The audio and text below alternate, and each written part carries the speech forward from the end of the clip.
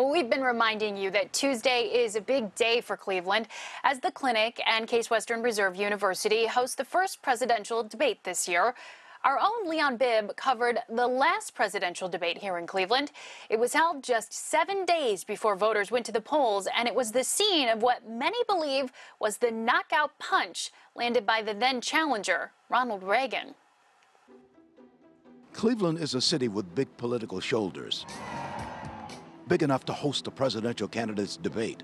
Hosted by Cleveland Clinic and Case Western Reserve University at the clinic's health education campus Tuesday, September 29th, two political heavyweights vying for the White House are expected to throw the verbal leather hard and fast while bobbing and weaving from the other guy's political punches.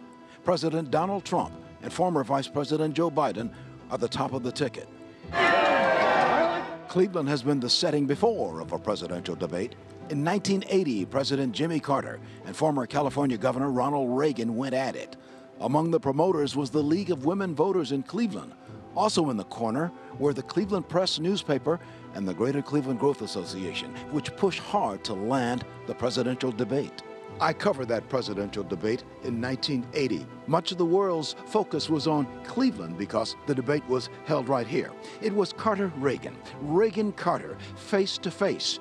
But the world tuned in also to see Cleveland because we were in the middle of that political punch to punch.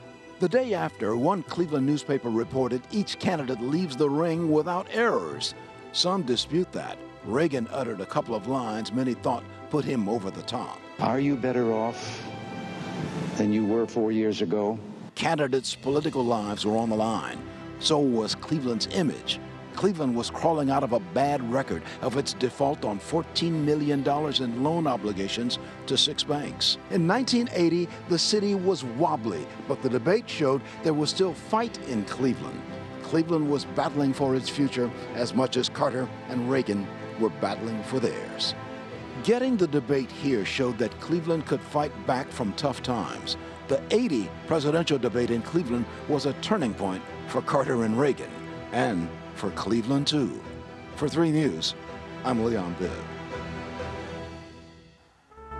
We are lucky to have his perspective.